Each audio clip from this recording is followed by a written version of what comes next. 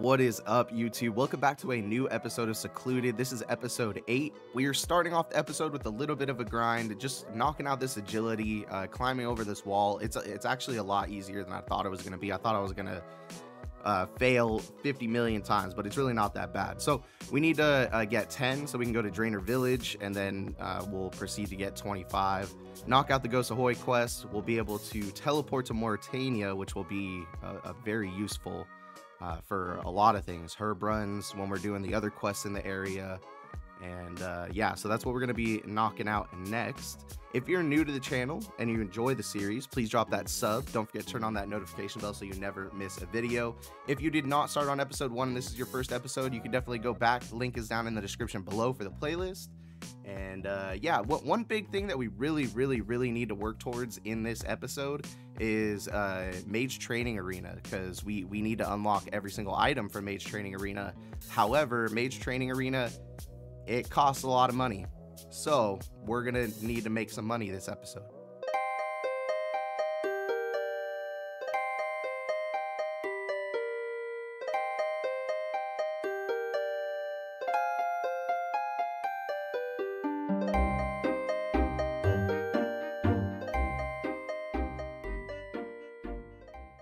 And agility, let's go ahead and head over to that Drainer course.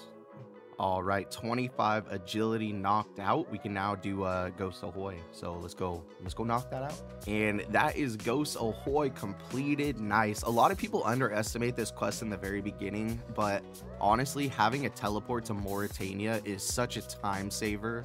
It's crazy. So if you're putting off the Ghost Ahoy quest for any reason, don't, because the ectophile is so useful. Lost Trap done. Death to the Dorgashun completed. And we now have a pretty decent training method for range. We can now use the Dorgashun crossbow with the bone bolts. So the bone crossbow and the bone bolts will be able to get some nice range training in. Well, I do want to knock out Lost City as soon as possible, because that's going to give us our best in slot weapon for a while, the Dragon Longsword and the Dragon Dagger. So to do that, we need 31 crafting, and this is how I'm going to do it. I'm just going to run back and forth, and the reason I'm doing it here is because there's a furnace in the middle. So I'm going to buy the items, run to the furnace, turn them into molten glass, put them in the bank, run back, repeat, and then at the end, once I have enough for 31 crafting, I'll blow everything up. 31 crafting. I decided to stay until 34 crafting so that I can cut my rubies, because I have a whole bunch of rubies in the bank that need to be cut, and they're going to be useful later on for when we want to make ruby bolts, as well as strength amulets, dig site teleports. So I'm just staying until 34, get these rubies knocked out, and start working our crafting up kind of passively. That way we're not, just training crafting, and then we'll eventually be able to do diamond, make diamond bolts, and we'll be on our way. We'll be getting that infernal cape in no time. Oh, that's such a nice XP drop. Look at that. Just finished off the rest of the rubies. We now have 202, which is pretty nice. That's quite a good stack so far. I'm really happy with that. Lost City done. We now have access to Xanaris, the Xanaris Slayer Master. We can now wield the Dragon Longsword, the Dragon Dagger. We go to Puro if we wanted to. I don't plan on training Hunter for a while, but yeah, we have some new content. Quick little 60 defense coming in. We can now wear this this beautiful dragon med helm, and we can look like the noob that we are. That is Demon Slayer done.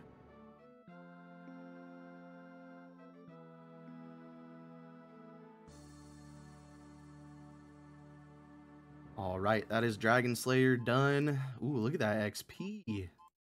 Look at that. Can I buy a rune plate body? Yes, please. I need one of you and one of you. Cash stack is gone. And we can now wear both of these. That is fantastic. Thank Jesus.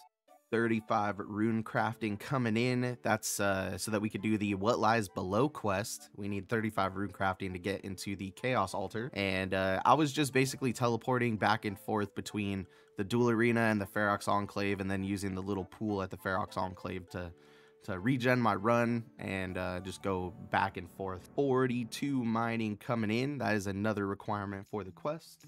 I need a Chaos Talisman so I can get into the Chaos Altar. Luckily, with the new update of for the free-to-play people to get the Baronite mace and all the resources down here, There's also these golems that you can kill, the chaos golems, and they drop the chaos talisman. So hopefully we won't be here for very long. I don't see it taking very long, but yeah, hopefully this would be ridiculous to go dry on. Chaos talisman is achieved, and that is what lies. That's all, folks. Gertrude's cat done. Say hello to Ronaldo. Soulsbane done. This brings back a lot of memories. You hit so hard in this quest. It's such a weird quest. Like, it's so weird, so random. Portion of I think it's portion. I don't know how to say it. Porcelain of interest done. That's done. I'd like to somewhat start training Slayer, but I want to make sure that we get a good Slayer task. So I'm hoping we can get like fire giants or something like that before I sign anything. Okay, yeah, I'm hoping we can get like fire giants, something like that, because those are easy. You shoot them through the greater demons. No, we're starting the task. I hope I don't die. Wish me luck. 18 Slayer coming in. I'm actually going to leave here. This is ass, to be completely honest, using the bone bolts here, and I ran into one PKer, but he didn't even attack me. I guess I looked too shit to be attacked. But with that being said, we needed that 18 Slayer so that we could do animal magnetism, get the little backpack, and start collecting these arrows so that we're not wasting them. But I do have a method of getting a rune crossbow in the future, and I think you guys are gonna like it, but that's not gonna come for quite a while. Animal magnetism done. We now have access to the Ava's backpack thing that picks up the arrows for us with the undead chickens that make 0 sense. But yeah, this is a good thing to get out of the way. And again, if you're putting this off and you're not using the backpack of arrows, then you're screwing up, because this thing saves your life and money. So definitely good to have out of the way, and now we need to start making money. So let's do that. I've been trading agility while just alching things that were in the bank, and we've come out to 430k from just alchables in the bank, which is pretty awesome. I'm happy with that. That's a good amount of starter money just to, again, to get us started with making more money for the mage training arena. Again, we need quite a bit. The bank is looking really nice. So we have about a 6 mil net worth, but we only have 1 mil usable cash. So that's why we need more cash. And we're going to go to the first money making method right now and start right away. For our first money making method, we are going to be going to Forgotten Souls. Forgotten Souls are a really good money maker, especially for us at the moment, since we're limited on what we can do. I don't want to go to Rev Caves just yet, because we're kind of, you know, a lower level, and I'm really not going to have a good time there. Probably not going to get very many drops, so it just makes sense to do it this way.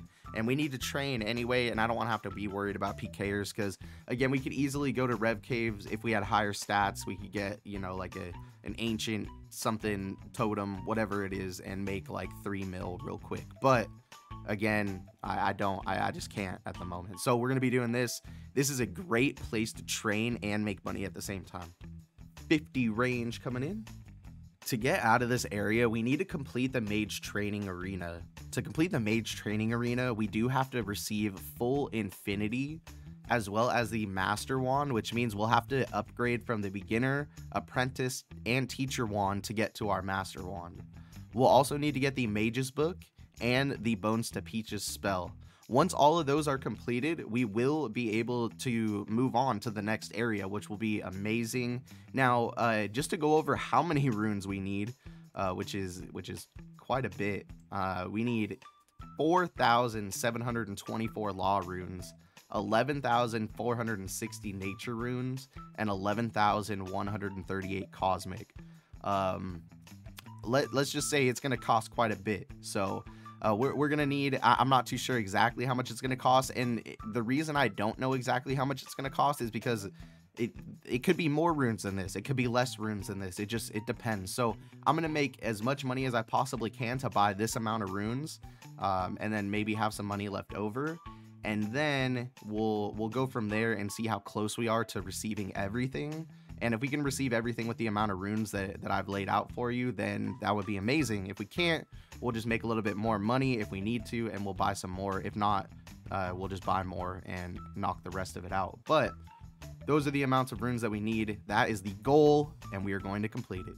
and 61 range coming in. So that is for the rune crossbow. That's where I'm actually going to stop at the moment, because that's the highest range level we need at the moment. I will definitely train this a bit more before we go for the fire cape, but again, all I needed was access to the rune crossbow at this point.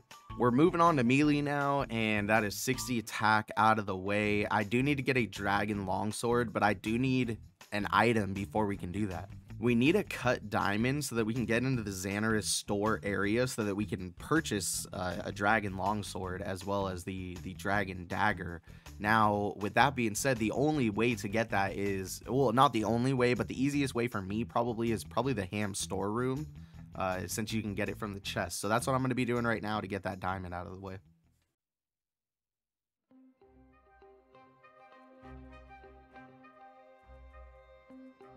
Nice, we got the diamond. That didn't take very long. I think that was just 2 trips, so not too bad, and we of course made a little bit of cash with it too, which is great. I don't think I have ever accessed this area in my entire RuneScape career. I've never been here before, but that is the dragon longsword. This is going to be our best in slot for quite a while. Here's something unexpected: 70 strength, 70 attack, and 70 defense. We finished those couple of grinds, and that's great, but the bank's only at about a 4 mil usable cash stack, so we do need to make a little bit more money. I think it's time to go to the Rev Caves. That's the only real thing I can think of. I don't really want to stay at Forgotten Souls, just so I can switch up the content a little bit. So we're going to try Rev Caves. I'm going to try using range first, but I believe melee is going to be my best. But again, I really don't know what to expect. I've never really gone to the Rev Caves all that often. I did a long time ago before the rework, but I don't even know what it looks like. So let's go check it out. Let's see if we can make some cash. We just completed our first trip. Range is definitely not the way to go, so I'm going to switch to the Dragon Longsword. We had to pay 100k to access the cave, which kind of sucks, but at the same time, it's really not too bad. I guess it could be worse. So 100k, and that's just so if anyone PKs me, they get 100k, so that I'm not in there one iteming, and you know, because I'm in the wilderness. You know, if someone has the opportunity to kill me and they kill me, I'm gonna be pissed. But they have the opportunity to do it. I'm in the wilderness. It's a dangerous area, so I can't complain about it. Nice. Okay, we got the rune full helm drop, and with the rune items, I believe all of them, they drop in doubles. So double rune full helm, we'll get double plates, double legs, everything like that. So this is pretty cool. I'm literally gonna bank every single time I get a drop, because especially with having that 100k in there, I really can't afford to lose anything, because that could be a major setback if we just keep dying over and over without drops. I don't even have the bracelet of Ethereum yet, which is kind of screwing me up, because I get hit. So I can't kill the higher level pyre fiends. I can only kill the goblins at the moment, or the imps. And yeah, so once we get the bracelet of Ethereum, it's game on.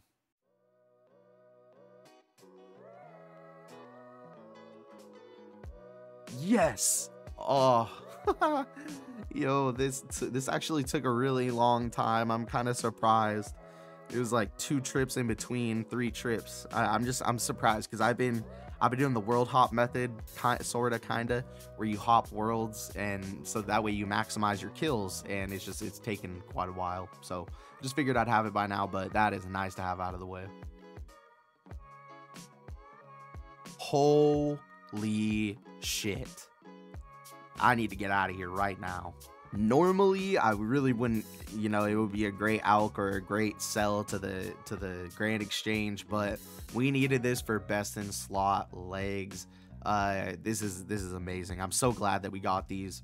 By the way, I did loot actually on the way out of the cave, and we got some armor upgrades. We got the black d'hide chaps and a couple snakeskin things. If you didn't remember or you didn't know, I am allowed to loot when I'm in the wilderness, but only when I'm in the wilderness. So this is allowable. I am able to do this, and we got an upgrade out of it, which is amazing. I never thought I was going to be able to loot absolutely anything, because the wilderness is so dead.